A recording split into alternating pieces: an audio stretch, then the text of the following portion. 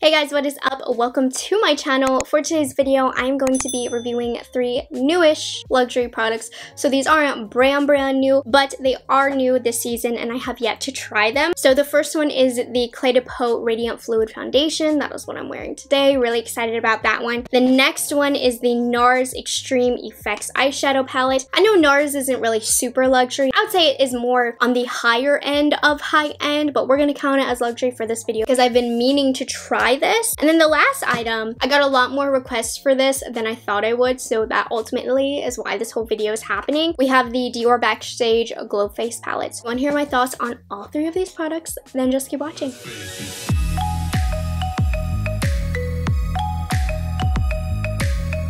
Hey guys, if you're new here, my name is Morgan. I am a product knowledge enthusiast. Basically, I like to share my thoughts with you on the makeup that is new on the makeup market. I've collected a few luxury items that I've been wanting to review, but since they're not brand new, I was like, let me just squish them all into one video because you guys have been very curious about my thoughts on these. And nobody asked me about the Cle De Peau Radiant Fluid Foundation because I don't review Cle De Peau on my channel. It's a bit too pricey, a bit out of my range. But I was in Nordstrom yesterday, so I picked up a sample. So I did not pick up the bottle, got a free sample because this foundation costs $130, but the curiosity killed me. My friend Tara Lynn here on YouTube, she loves this foundation, and I was like, Tara, you are not about to make me spend $135. So I'm really hoping this foundation doesn't work out for me because free is a lot better than $130, but let's find out. Very quickly, I'm gonna prime my face with a tried and true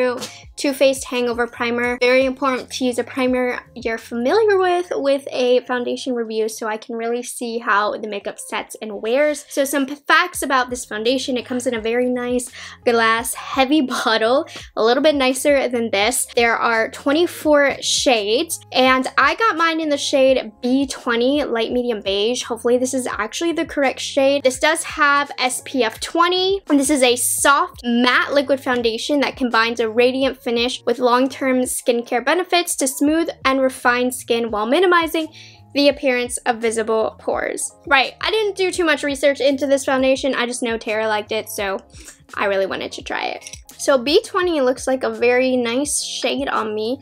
We will see about that. So I'm just going to paint it on my face as I normally would. This might be like a touch peachy on me, but nothing bad. Now I'm gonna take my sponge and just push it into the skin. Okay, that looks very nice. Let me blend it onto the forehead now. I'm gonna get a little bit closer. You guys can really see my skin. So I would say a lighter to medium coverage based on this one quick layer, and you can see the difference between my natural skin and my not natural skin. It is blending out very nice and easily. Sometimes you'll find some foundations can be a little bit more tricky to move around your skin. I'm not having problems with this one. Okay, so here is how one quick layer is looking. And that's a very beautiful coverage. And it's weird because it is a matte finish, but you can see a little bit of that radiance as well. That's very, very cool. So we're gonna put a little bit extra product on my areas that need a little bit of extra coverage, which is the center of my face, where I get redness, and it will provide you a little bit of extra coverage if you continue to layer. But of course, with foundation, you shouldn't layer too much on because that is how it sinks into your lines and just looks a little bit heavy. So if you can limit your foundation to 1 layer and then a second layer on some areas that need more coverage, you should stop there. I'm not even gonna lie, you guys, this foundation looks really smoothing over the skin. It is more of a medium coverage, so you can still see some skin through, but it has a nice soft matte finish to it. It brushes over pores beautifully. It hasn't sunk in yet. So while that sets, I'm gonna do my eyebrows, concealer, powder, all of that stuff. If you're curious about anything else that I'm wearing, it will be down in the description box. And then we will move on to the eyeshadow palette. But based on first application, the foundation looks really good. Okay, so with complexion basically done, I just did a bit of concealer and a touch of the Charlotte Charlotte Tilbury Airbrush Flawless in the center of my face. And then I did use a powder, blush, and bronzer to kind of set the outside of the face. And here's how we're looking. It might look the tattest bit dry because this is more of a matte finish foundation, but I'm not bothered by that because as the day goes on and my natural oils come through, I feel like starting off with a base like this is actually better. So then it will become more natural and not too oily too quickly. And it's not a dryness where it's like showing off dry patches by any means. You can just tell it's matte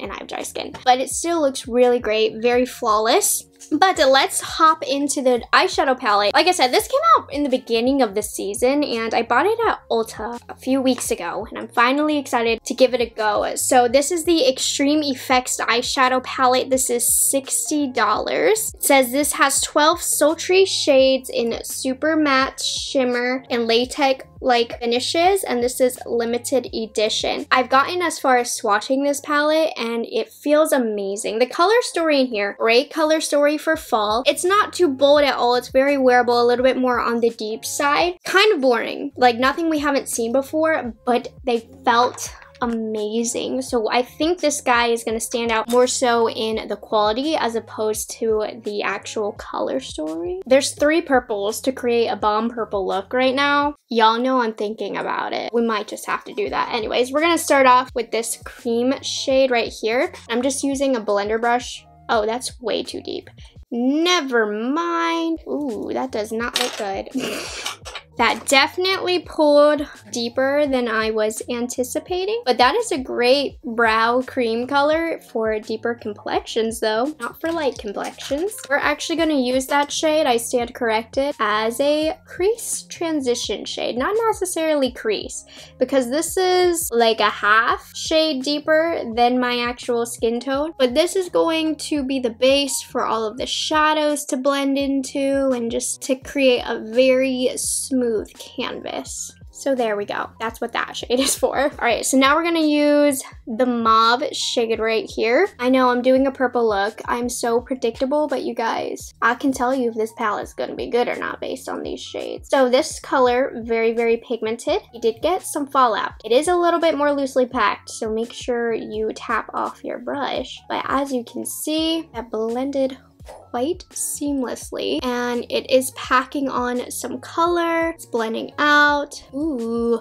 see, these are colors that I know I'm gonna use a lot, even though it doesn't excite me when I first look at it. They're just colors that I feel so comfortable with for this time of year. So you can get a great fall look with this palette, but like a basic fall look, you know, nothing special. And now we're gonna go into this shade right here, the deeper plum shade. This is a shimmer finish, but don't be intimidated. You can use it like a matte finish. So whatever is kind of too much on my brush, I'm gonna bring it to the other eye and then we'll come back. We're gonna blend this for some depth.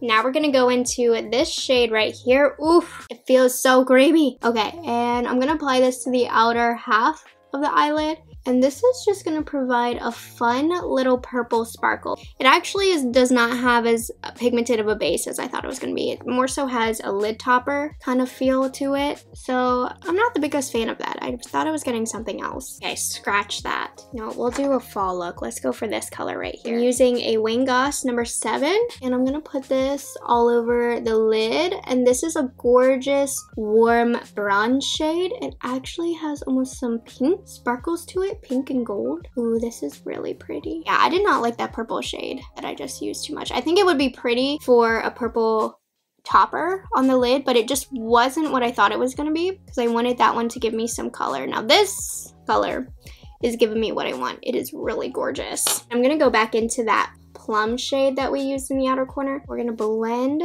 this out. Get that blown out look that I like.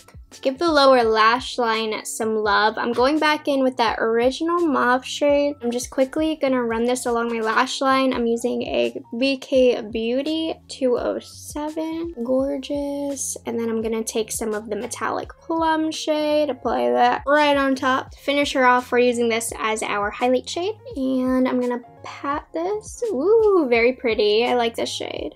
So, all right, so this is the look, just a simple fall I was using the Extreme Effects palette, and I do like this palette. I think the mattes are super creamy, very blendable. The shimmers are really pretty. I'm gonna have to test out the rest of the shades because I wasn't a big fan of this shade. It's more of like a sheer sparkly shade, which, yeah, I wanted it to have more color to it. So I definitely want to play with this some more. So far, it seems really good, but I don't think it is a necessity because you have these colors, but if you really like the NARS formula, it is on par with their stuff. It's pretty good. Okay, so I'm gonna finish liner, lashes, and all of that, and then we will get to, I think, what most of you are excited for, the Dior Backstage palettes. Guys, with liner and lashes, I'm really digging this smoky fall look. This palette for these smoky fall eyes, yes, and on my lips, I'm wearing Chantecaille Tamarind from their new collection. Again, perfect for fall. Fall vibes today. Highlighter is gonna kind of make my face a little bit mishmash, but let's get into the Glow Face highlighter palettes. Now, I have had a heck of a time with these. I feel like I originally ordered these straight from the Dior website, and they came, not shattered, that's a strong word, but they definitely came broken to the point where I emailed them to try and get my money back and get them to send a new one. I love ordering from the Dior website because their stuff comes so nicely packaged. It's a very luxurious experience, but when it comes to having to return items, it's a little bit more work. The policy with Sephora is really just very easy, so we're spoiled with that, so it makes anything else seem harder. But anyways, I'm still waiting for them to send me the return label for that, and while I was waiting, I just decided to order these from Sephora, and everybody seems to have had some type of issues with shipping based on what you guys have told me. They've either come broken, or when this came even from Sephora, they were like out of the pan. I had to kind of squish them back in both palettes.